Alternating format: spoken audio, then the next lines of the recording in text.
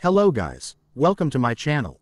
If you are here, it means you are having trouble with error code CE-100016-8 on your PS5. The cause of this problem is that the PS5 lost power while it was still operating.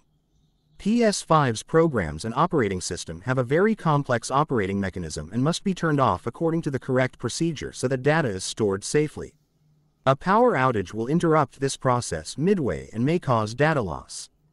Especially if the system files are damaged, it will seriously affect the PS5, such as losing power while the operating system is updating. When the power is restored and the PS5 is turned on, the operating system will not find the lost file and cannot boot.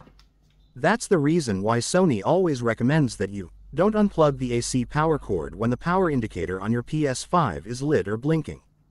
So, I'm sad to inform you that if you don't have a backup of your save files and screenshots, they're all gone.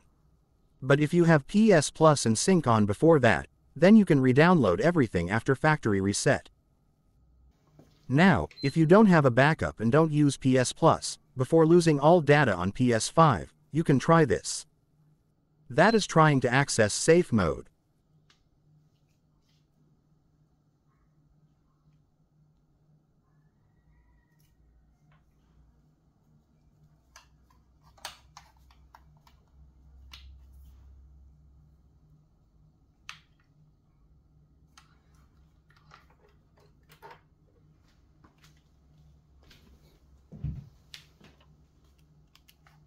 After that, try select options 1, restart PS5.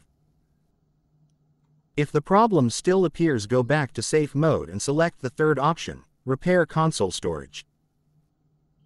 And if the problem still appears, once more time go back to safe mode and select the sixth option, clear cache and rebuild database. Those are just methods with a very low probability of success. But it's worth a try, and if you're lucky you might be able to reboot your PS5.